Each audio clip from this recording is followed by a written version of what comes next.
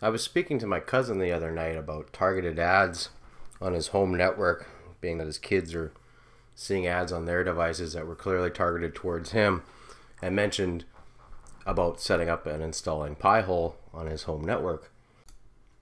I have a Raspberry Pi 3B Plus, but I do use that for the odd thing once in a while, and a Raspberry Pi Zero W, but without having onboard Ethernet, it just didn't seem like a very good fit.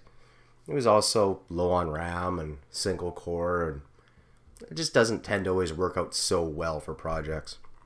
So I started looking at other single board computer options, something inexpensive, something cheap. So then I had the answer sitting right in front of my face. I've had these Banana Pi SBCs, about 4 of them, from a project another group did, and when they were finished with them, they didn't want them back and said, well, yeah, you can keep them. Do what you like with them. So I started looking into the status of where this board is at. An all-winner 820, very familiar with that from Android TV boxes.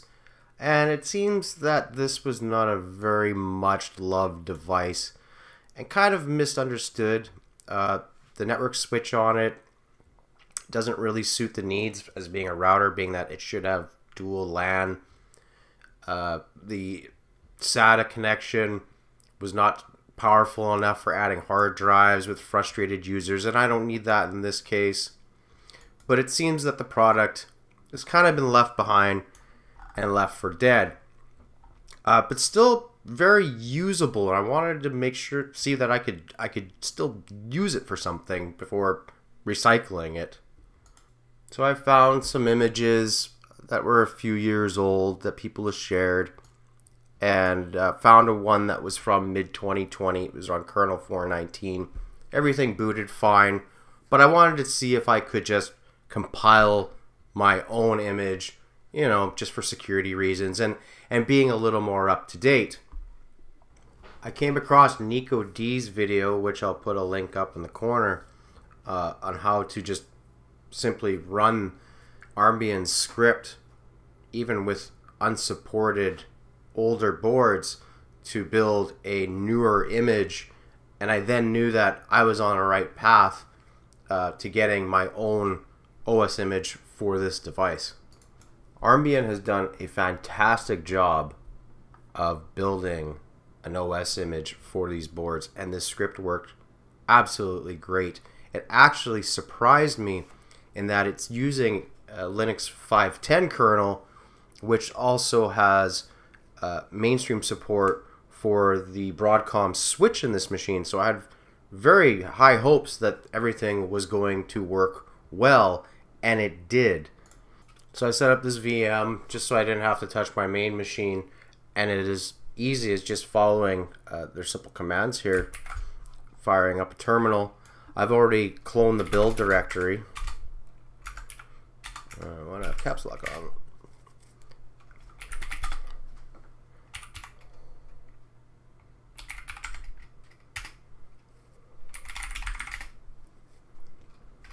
Selected a full image for flashing. Change kernel configuration. Show the unsupported boards. And as I scroll down, I will find the Lamobo R1. Select current. I did try Edge. It tried kernel 5.11. It didn't work. But current is downloading kernel 5.10, which is very up to date. Wanted Debian Buster. Simple server with no environment. And a minimal image with just a console. And you just wait for the system to build the image. Doesn't take too long, it depends. I'm running this on a Ryzen 2600, overclocked at 4.2, and the virtual machine has 4 cores.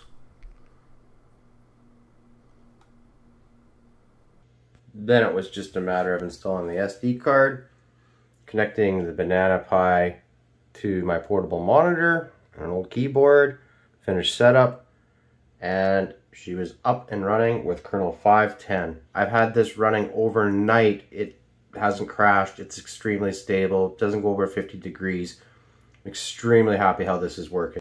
So here you can see I've now SSH'd into the Banana Pi. It's all set up, all up to date. It's currently running PiHole and Cockpit for some web management, as my cousin will not be SSHing into the machine. The CPU governor is working. The Pi is clocking up and down properly. Please kind of ignore this DHCP address. It just has to do with the way the networking is with the switch. Everything is, all the 5 ports are bridged through ETH0, and since it's using the naming devices, it's a little weird. As you'll see, the ports are tagged as WAN, LAN 1, LAN 2, LAN 3, LAN 4, and they all go through ETH0. Once I installed PiHole, for whatever reason, DHCP is showing up. Even if I disable it, it comes back, but it's not affecting anything. Everything is working fine. WAN is my main port. I'm not using other ports. We're not using VLANs. I'm not using the wireless. So how good is the networking? Little iPerf test.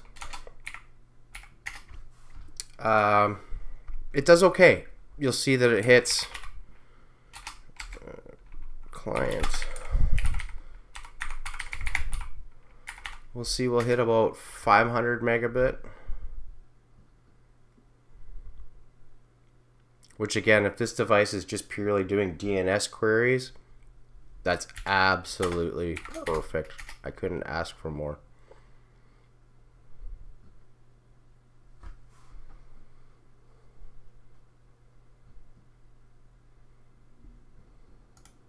So here's PiHole up and running. See, the CPU load is extremely low. I've not seen the temperatures go over 50 degrees in the case. I was doing some testing last night. I've added a couple lists. I added 2 custom lists just in testing last night. Hit a bunch of websites. Seems to be working extremely well, extremely quick.